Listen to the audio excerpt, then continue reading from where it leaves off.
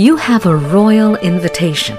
Great news! You have been invited. King Jesus tenderly waits for you with royal grace. The Savior, who so compassionately bore your sins on his sinless body, loves you. Hear his beckoning call. Come to me. He is waiting and watching for you. Don't be afraid. Ask Jesus to forgive you of all your sin. He will. Never will he send you away.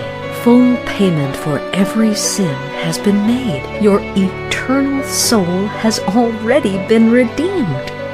Is all this true? Is all this real? Is all this for me? Yes, my child, all this is true. All this is real, and yes, all of this is for you. What if today death summoned and you were not ready? Your hope is in Jesus, the love of God. Why would you do without him? I put him off. I threw him out.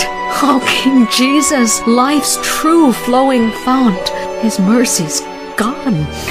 Now it's too late. It is not yet too late. He's not closed the day of grace. He's not shut the gate.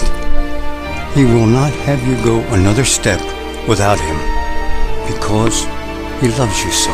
The power of the message, never more beautifully told, comes alive, interwoven into magnificent images that will be locked into your heart. Sweet reminders of who God is and how much he loves you. What a gift for yourself and those you love and care about. It's yours to give freely inside the unforgettable pages of A Royal Invitation by author Vivian May Edwards.